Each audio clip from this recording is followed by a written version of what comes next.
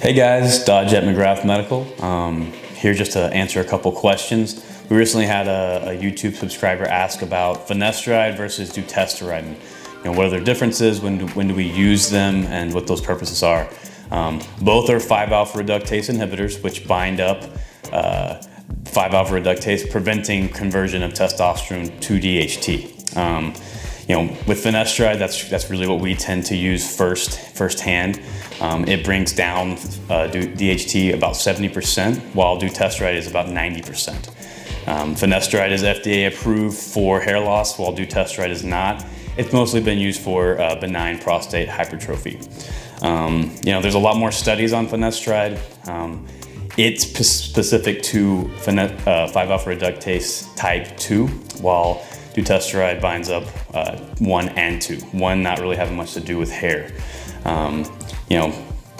It's about 6 to 8 hours half-life for Finasteride, while Dutesteride is about 4 weeks. So, we don't often have issues with either drug, but if someone were to have problems, they can get off Finasteride, and typically they are gone a little bit faster, whereas with Dutesteride, it's going to take a little bit longer just because of that longer half-life. DHT does have some purpose outside of just causing prostate growth and hair growth. So, unless you have to do that and go to extremes to maintain the hair, we really don't like to bring that down unless we have to. So we typically always start patients with Finasteride, obviously 70% versus 90%.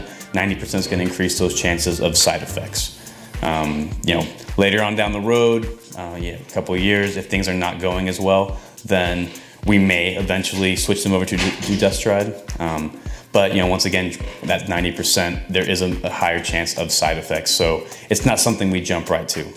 If a patient's fully informed and they just really want to move on, I typically am okay with them doing that. But I always start with Finasteride. And after a time, the Finasteride may lose some of its effects. Not so much losing its effects, but it's not as effective just because time goes on and hair is going to progress. So jumping over to Dutesteride is a possibility. Another question about Finasteride that was asked is, what do we do after a year of usage? Typically we see some improvement up to a year. Really no need to make any changes there, because even switching over to Dutesteride, most likely you will not see a lot more hair growth. Usually after that year, you're taking that specifically for prevention of further hair loss. Eventually that hair will still slowly recede, but it's going to be a lot slower than it is normally whenever you are without it. Another question I had was for females when they're trying to get pregnant or are pregnant. We really don't necessarily make them get off minoxidil while trying, but once they are pregnant, you really want to keep any kind of medications to a minimum.